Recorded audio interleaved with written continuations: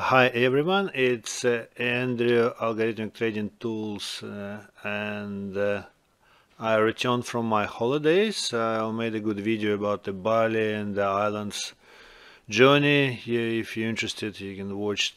The link will be under this video.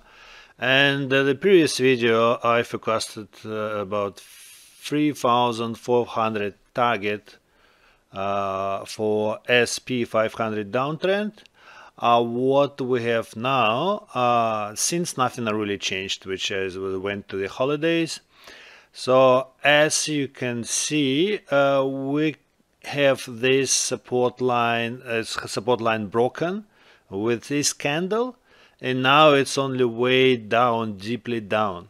So what's really happened on the market? There are lots of forecasts, but I would like to point your attention to the earning calendars, which is starting from 26th of June, 25th. So you see with Tesla, lots of companies, Google, and also there's Apple and Centra.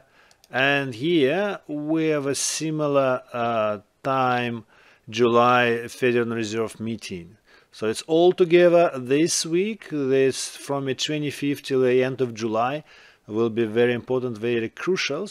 And I think so all the traders, because now it's still in July, it's a quiet time, the index will go up again to this one resistant line.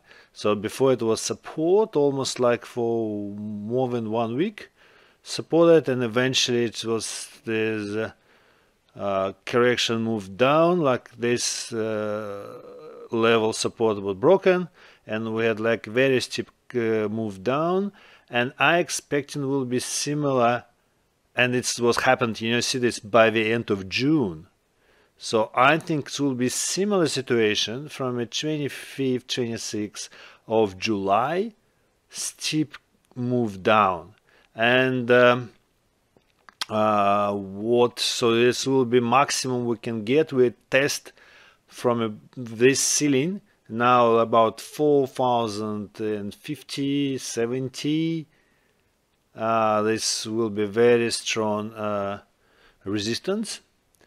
And if you look at what's happened before, so we can see here was resistance and after support. So I think can go at the end of the July, will be down to this level 3,500 something, or even deeper to maybe 3,400. But I think realistically we can go to the similar support level 3,200. Yes, so wherever those two levels, nobody knows how it's the market reaction, but definitely from the end of July will go down.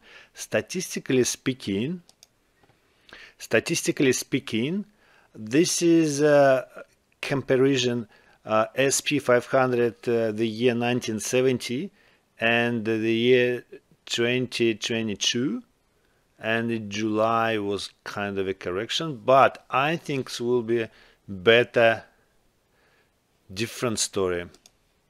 So if you look the start data, we can see the July, typically it's the month of positive return.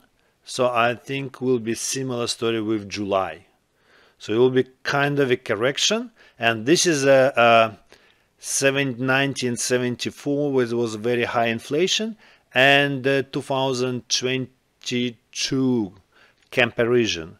As you can see, we're somewhere here. So I think it will be July kind of an up move and a steep move down to 3,200, let's say. And after will be up after October. Maybe will be consolidation in October, and November up. If you consider is October, November, yeah, it's statistically speaking kind of a positive month. So this is a more forecast, it's very high probability of this forecast I can see now. So just wait. It was very jittery and it's very up and down. The shares will make this another flag up, and after this flag formation will crash at the end of July. So this is my forecast. Before I forecasted from the beginning of this year very successfully. All my correction materialized pretty accurately. Just checked all my videos before. So hope you could enjoy the trading and take like couple of weeks of holidays, because nothing will happen here. It's very hard to trade, you know, up and down in directional market, and come to the end of July to make money for your August holidays. This is me, Andrew, from Sydney, Algorithmic Trading Tools and Forecasts, and see you soon when this forecast materialized at the end of July. Bye.